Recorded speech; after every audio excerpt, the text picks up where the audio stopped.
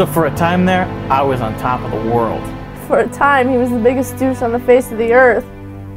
Who am I kidding? He still is. And then it kind of came crashing down. Just like my man boobs.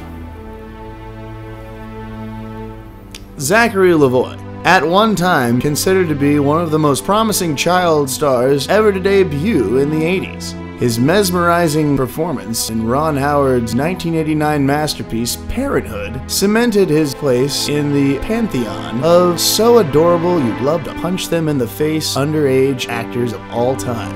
And yes, the nation wanted to sucker punch him a time or two. However, the television spin-off of his feature film debut, of which he was the only actor to reprise his original role, was not quite as successful. It was cancelled after only 13 episodes. This was the beginning of a downward spiral into the seething dark abyss of obscurity and beyond. Excuse me.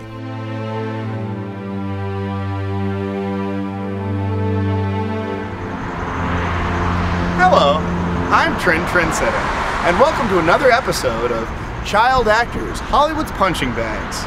We find ourselves today in the small Illinois suburb of Des Plaines, which, under first observation, may appear to be a middle American shithole. But when you look at it just a little bit closer, you find that it is, in fact, a genuine shithole. Genius. But this shithole is the home now of one Zachary LaVoy. Far from the glitz, the glamour, and the lights, and media whores of Hollywood. He might not resemble the adorable little naked cherub fans of his breakthrough performance in Parenthood might remember, but that's what a box of cream-filled pastries a day will get you. He's given up acting these days, although that wasn't originally his master plan. I'm a child of television. I mean, I grew up on it. Because of all those hours watching that mind-numbing crap on the tube, I decided when I was 3 that I wanted to become an actor. And you know, now that I think about it, it's all I ever wanted to be.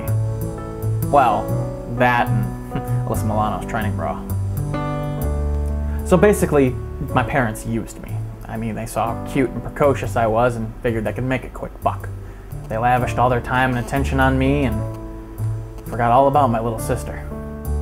He got all the attention. All of it. I was like the invisible girl growing up. Always in his shadow. Looks like you still are. I will end you, fag hag.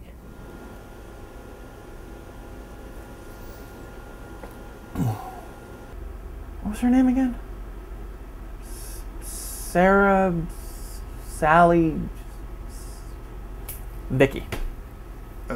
Ashley? Whatever. So when the spin-off series went nowhere, it really signaled the beginning of the end. Well, of my career. And my waistline. Hey, say, where's that kid with my cheeseburger? When the gravy train ran out for Zach, you liked that, did you? Not really, pinchy hot dog. He found work wherever he could. And when I say wherever, I mean nowhere. I know you're there, I can still smell your swamp ass, puto. Like that? Yeah, feel free to use that, it's pretty good. Hey, oh, what?